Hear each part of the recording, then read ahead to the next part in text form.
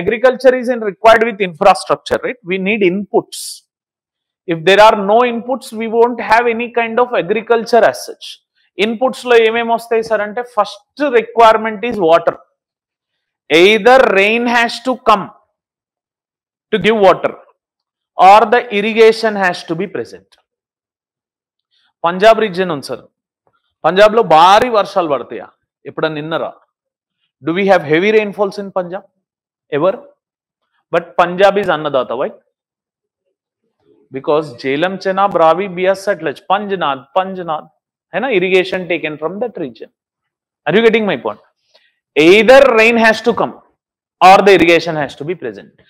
Interlinking of rivers concept lo, the main ambition is to provide, there are many ambitions in it, but the most prior ambition is to provide irrigational facilities to the farmers for doing agriculture.